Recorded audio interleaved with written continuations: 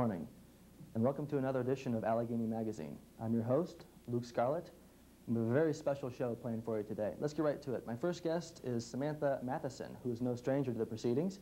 She is a film critic for the Chicago Sun-Times. And she writes in town here on the Post-Gazette. We're going to ask her a few questions. Let's get right to it. Samantha, what can you tell us about the film industry as such and all that that entails? Luke, I'm very excited about the way things are going right now because you had 5 films over the summer grossing over $100 million, of course, on the trend of Jurassic Park, of course, which grossed... has that been in theaters, Jurassic Park? Yes.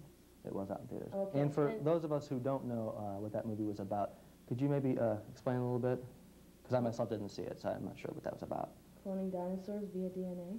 Okay. Okay. The other films, of course, were The Firm, In the Line of Fire.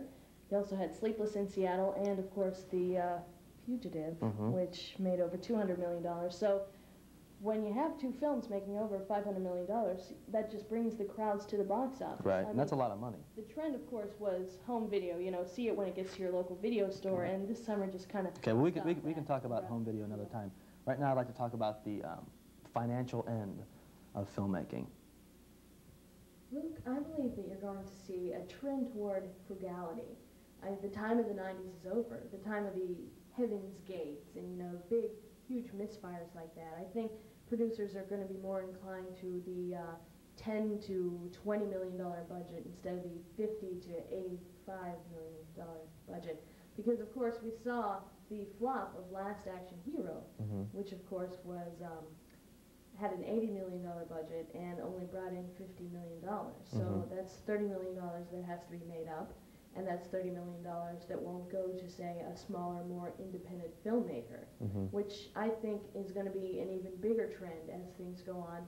Independent filmmakers not necessarily associating with a particular studio. Like someone like Clint Eastwood has been with Warner Brothers for his entire career.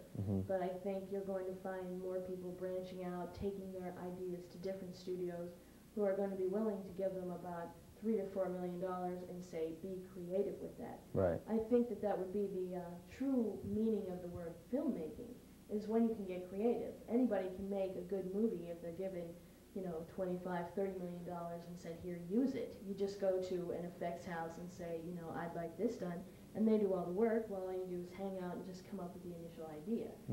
So that I think you're going to find more creativity in movies these days. Okay, excuse me right there. We're going to have to cut that right there. In fact, your segment's over. Thank you.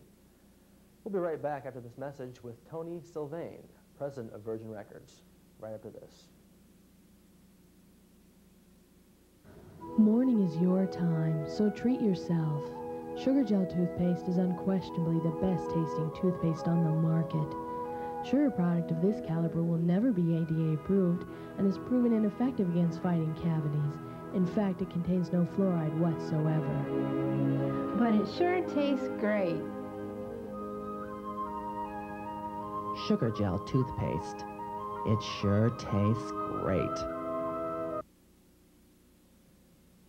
Welcome back. For the second half of Allegheny Magazine, my second guest is Tony Sylvain. She is the president of Virgin Records in beautiful Los Angeles, California. So, Tony, what can you tell us about the ever-changing billion-dollar-a-year industry, the music business?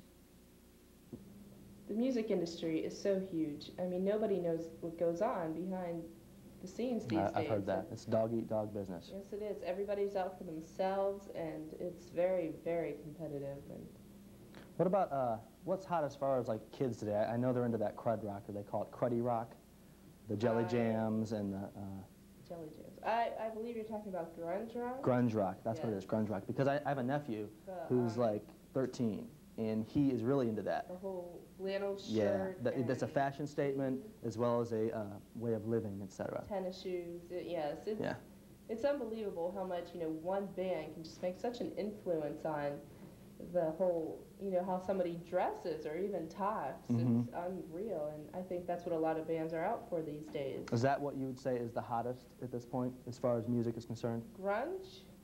Yes, grunge and progressive. They all bear the same name most of the time. You know, you got Nirvana, they have a new album out.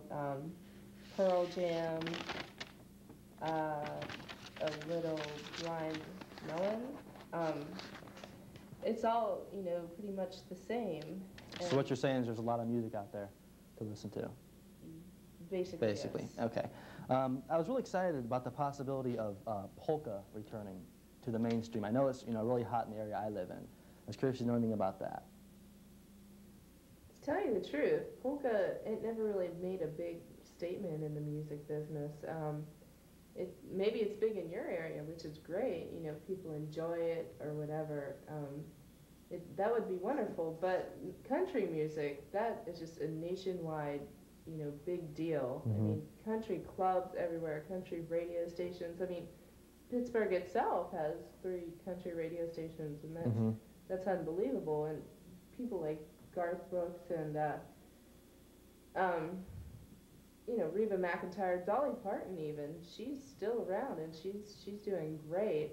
The whole, you know, progressive music scene, and that is just humongous. I mean, it's just unbelievable. And you know, it's the whole Seattle thing that came about a couple years ago, and it just keeps growing and growing. Even from the past, you know, back in the 80s, it's just unreal. Right. So you know, everything's kind of up and down. You know, even the I'm sure everything is kind of up and down. I'm sorry, we have to cut it there. We ran out of time. But I certainly would like to thank my guests, and I hope they would feel comfortable being invited back to Allegheny Magazine. I'd like to thank my guests personally, Tony Sylvain and my very good friend Samantha Matheson. Thank you guys. And I hope you guys all join us again next week.